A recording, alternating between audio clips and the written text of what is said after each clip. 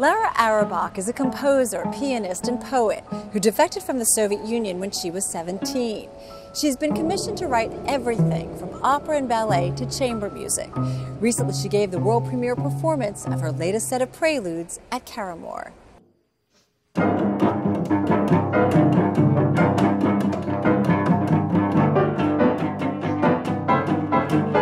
I don't really miss Russia anymore.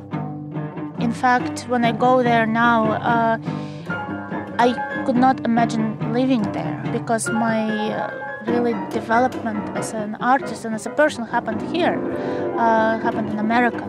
So when I go there, I really don't belong in a way. Of course, what I miss is the language, because especially being a writer and writing in Russian, I miss hearing Russian language on the street. But overall, New York is my home and America is my home. I love playing my own music because in a way I know exactly what I want, but it's also very interesting to look at the music of another composer through composer's eyes.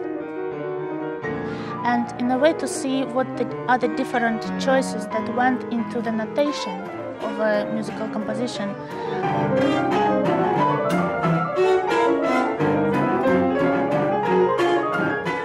Sometimes my interpretations of the standard repertoire are very different from other pianists, because I try to get away from the tradition of each piece.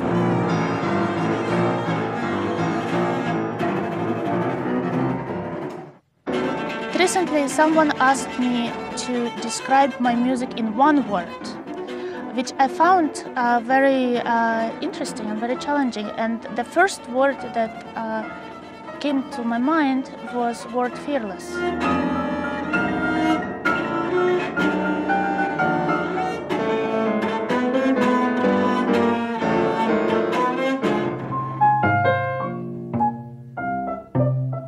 I really fell in love with the form of 24 preludes because it's really unlike anything else in music.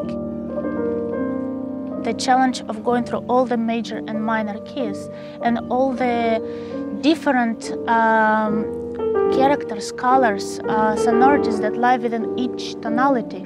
And it's really fascinating to discover those in our modern times.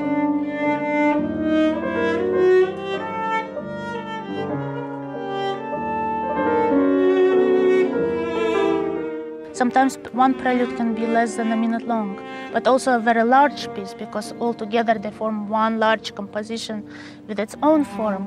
So you have challenges of both very miniature and very big structure. And so I really fell in love with this structure. And when I finished writing 24 preludes for piano, I just couldn't stop. And I had to write more, and I wrote 24 preludes for violin and piano.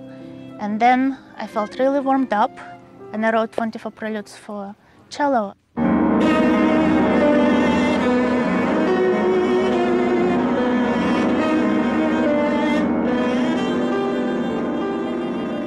Stravinsky used to say, I'm writing for myself and my hypothetical ego, but ultimately music is the art of communication, and it's very important to me that what I do reaches the audience, moves it.